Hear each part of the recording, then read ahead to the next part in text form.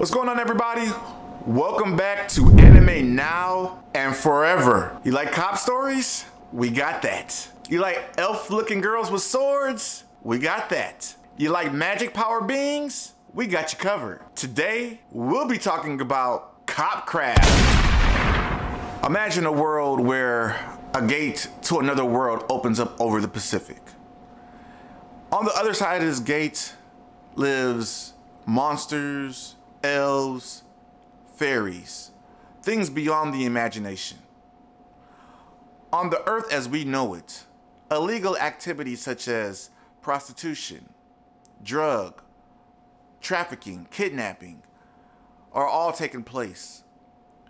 And the people responsible for it are humans and aliens. And it comes down to two individuals with contrasting personalities to solve these injustices that are occurring. In the midst of trying to understand one another, will they be able to put aside their petty differences and work together? This anime revolves around two characters. Matobe Kei, he's a very clever detective with a slight resentment towards aliens. Going forward in the anime, you find out where this resentment comes from. He's very straightforward and hard to get along with. On the other end of the spectrum, you have Talarna. We'll call her Till for short. She's a royal knight that comes from the other world. She's very serious when it comes to culture, but she's very curious about our world. She has a very naive point of view as to what goes on. And she's also wants to know more about Kei. The things I like about this anime, I like the artwork. I like the character development. I like how they're taking Talarna or Till and Abe, and they're slowly bringing them together with their contrasting personalities. I like how if Till's in trouble, Abe will go out of his way to try to save her, and vice versa. The animation fluidity in terms of the fight scenes, I think is pretty nice. The story has the ability to go in any direction, and I look forward to seeing where the direction of this anime is going to go. And this anime reminds me of a very old anime called Wicked City. Agents from opposite worlds. They're the last defense against the anarchy of the Black World. Where you had the partner from the human world, and then you had a partner from the spirit realm, and they had to come together to fight the forces of evil.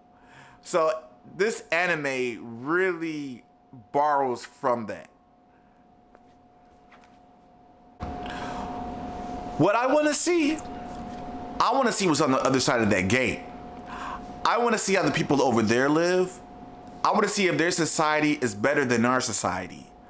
I want to see who their society is. Is it just elves, monsters, and fairies? Are there any more beings over there? Do they like humans? This anime has so much room to grow. And it could definitely go beyond the 13 episode scope. It could actually go a full 24 episodes. But I don't see it happening. This anime really has me glued with the type of endings they have, the cliffhanger endings. I love that about this anime. It keeps you glued to the seat. The highlights of this anime was, number one, the first death that took place. When Matobe had his partner's neck just crushed and just choked at the same time. That was brutal. The first fight, the first sword fight scene was pretty sweet. Again, the fluidity of the animation really drew me in as a character. Another scene that I liked was when Tiara left the club or a restaurant where her and Matobe were talking about, when they were in search of this fairy, and she got a good lead on it, and she left her sword behind.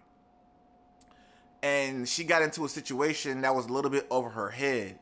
And Kei, going through a character progression, ran after her with their sword, in order to, help her out. Scenes like that really, stick out to me. I love things like that. And the very last fight scene where you seen Kay on the verge of death, and I think he did die actually. And like the fairy that they have both went after, helped sacrifice herself to help bring Matobe back. I thought that was very instrumental to the building of both of their characters. And at the end of this particular arc, where you thought Teal went back to her homeland, and you just seen Abe just lost, because they had come so far together. And at the very end of the episode, you just see her waiting in the couch, and him, going back into his apartment. You could just, he didn't show it, but there was a sense of happiness there. And I enjoy things like that. Again, as I stated earlier, I love the way that they're slowly but surely taking these contrasting personalities and they're slowly bringing them together. I like things like that. I really hope this anime continues to push forward. I hope it surpasses the 13 episodes. I look forward to more from this anime. Let me know what you guys think. I'll see you next time. またね